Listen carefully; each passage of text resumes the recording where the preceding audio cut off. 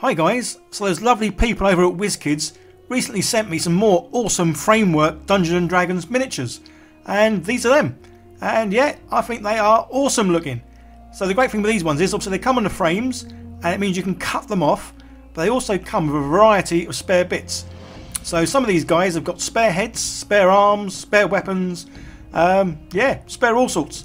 So as you can see, obviously this is the like a warlocky kind of figure, but as you'll see on the box, he's actually holding different things, and this is where it's pretty cool that you can sort of mix and match and basically have them how you want.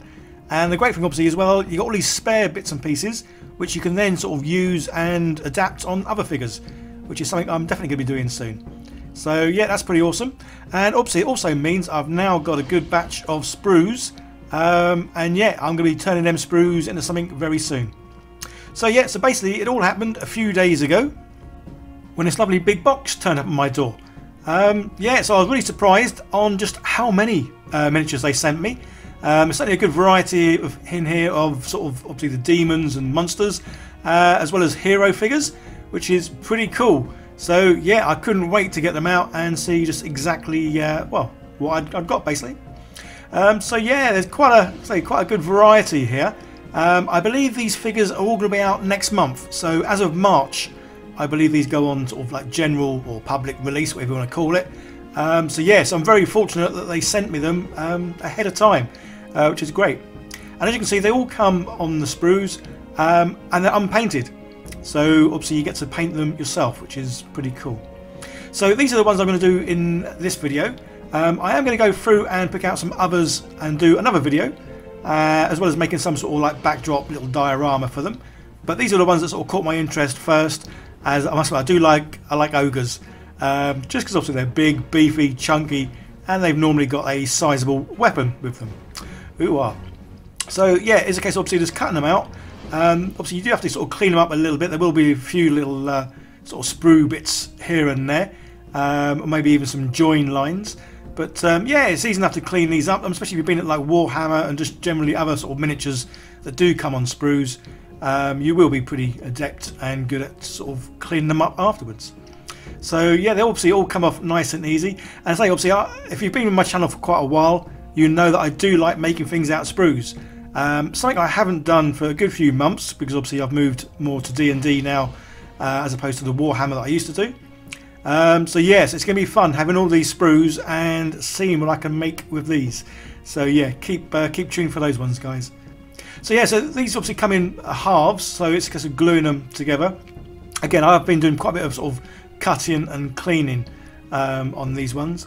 I think it's just the bigger figures that presumably come in sort of the sections, because the smaller ones, they generally come the main body and then just maybe an arm or two here and there that you sort of glue together. So yeah, it goes together really easy. Obviously there's a little diagram that you can see in the background there on assembly, and say this one came with a variety of arms. Well, 4 arms in fact, but these are the ones that I like the look of. I do like a big old club, so I've gone for a club and the old sort of knuckle dust a bit. But where the bits did join, there was a little bit of a gap, not much, but enough that I felt a bit of green stuff in there obviously would sort of make it look obviously better for once it's fully painted. So yeah, as you can see, I've got quite a few bits left over, and I've now got most of the figures assembled, and yeah, quite a good variety of extra bits. So this little set actually comes with 2 ghouls in it. And again, this is where it's great, the fact that there are a variety and a mixture of sort of arms and weapons. So even though there's 2 in this box, you can make them look slightly different, which is pretty cool. So it doesn't take long to obviously cut them out and glue the few bits together, and then basically obviously prime them in white, ready to paint. And the reason I've gone for the white primer is because I'm going to use the speed paints again from Army Painter. Just because I've used this a few times, but I want to try and use them more, just because obviously they do live up to the name and they are, well, pretty fast. Apologies for the video here. I don't know what's going wrong with basically I use my phone to sort of video what I'm doing, and for some reason it had this sort of glare on it. Even though I did clean sort of where the lens was, it's having a few issues. It's probably because it's an old phone. I've dropped it loads of times, and yeah, I kind of need to get rid of it and use a proper camera really. But the phone's so nice and easy to use just because it's small and slim, and obviously doesn't sort of get too much in the way when I'm trying to paint. because if I got a big camera, then yeah, I might have a few issues painting, but hey ho. So yeah, kind of doing these in a bit of a sort of a batch. I'd pick a colour and then do a little bit of that on all of them. Yeah, speed paints, they say they really are good. The only difference, or main sort of difference when using these as opposed to normal paints, they are obviously wetter for a bit longer. As in they don't take long to dry, they do take a little bit longer than your normal paint. And you need to be careful not to sort of do two lots of speed paints next to each other, because they might bleed into each other, which obviously would give a good effect if that's what you're going for. So yeah, so it didn't take long at all. I mean, say honestly, speed paints, they do live up to their name. They are speedy. Yeah, it didn't take long to paint this guy. So pulled him off the little stand he's on, paint his feet, and yeah, he's ready to glue onto a base. Job done.